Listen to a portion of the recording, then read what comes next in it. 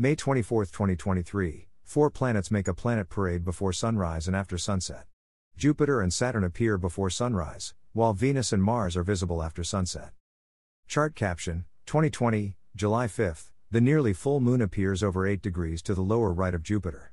The Jupiter-Saturn gap is 6.2 degrees. By Jeffrey L. Hunt. Chicago, Illinois, sunrise, 5:23 a.m. CDT, sunset, 8:13 p.m. CDT. Check local sources for sunrise and sunset times for your location. Times are calculated by the U.S. Naval Observatory's MICA computer program. Here is today's planet forecast. Morning sky. Chart caption, 2023, May 24, Jupiter and Saturn are in the eastern sky before daybreak. The morning section of the planet parade begins before sunrise in the east.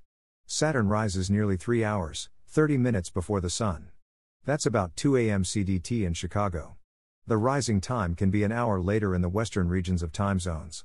By an hour before sunup, the ringed wonder is nearly 25 degrees above the southeast horizon.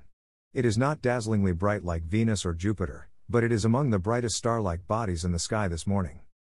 Look for Fomalhaut, meaning the mouth of the southern fish, about 20 degrees to the lower right of Saturn and nearly 6 degrees above the horizon.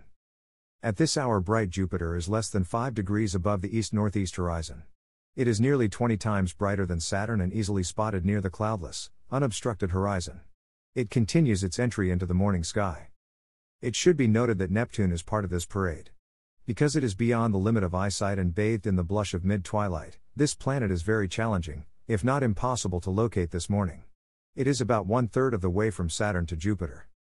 Mercury is emerging from its solar conjunction into the eastern morning sky, but its appearance next month is very unfavorable for sky watchers at the mid-northern latitudes. This speedy planet rises only 30 minutes after Jupiter, but is awash in bright sunlight when it is high enough to be seen. Venus, Mars, and the Moon rise during the day and follow the Sun across the sky. The Moon rises during the mid-morning and can be easily seen east of the Sun during the afternoon. Evening sky. Chart caption, 2023, May 24, Venus, Mars, and the crescent moon are in the western sky during the evening hours. The 2 morning planets set before the Sun, leaving 2 bright planets, Venus and Mars, and the Moon in the west after nightfall. An hour after sundown, the crescent moon, 27% illuminated, is less than halfway up in the sky and 4.2 degrees above Mars. They fit into the same binocular field of view.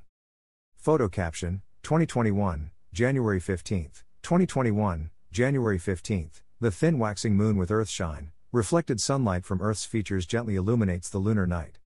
Look for earthshine on the night portion of the moon from sunlight reflected from Earth's oceans, clouds, and land. This effect decreases as the moon's phase waxes. From the moon, Earth's phase is waning and reflecting less light than a few nights ago. Chart caption, 2023, May 24, Mars, the lunar crescent, and the Beehive star cluster appear in the same field of view. Mars, about the brightness of Castor, one of the Gemini twins, is marching eastward in front of Cancer's dim stars. Return to this region with a binocular when the sky is darker. Mars, the lunar crescent, and the Beehive star cluster are in the same field of view. Mars treks toward this stellar bunch appearing to pass through it on June 2. On this date the moon is 2 days before the full phase that whitewashes the sky. The cluster is visible at these times, but it is not as distinct through the binocular when the moon is at its crescent phases. Chart caption, Venus moves in front of Gemini, May 7 to June 2, 2023. That bright star in the west is Venus, about 25 degrees above the west-northwest horizon and less than 20 degrees to the lower right of the lunar orb. It is stepping eastward in front of Gemini, 6.2 degrees below Pollux, the other twin.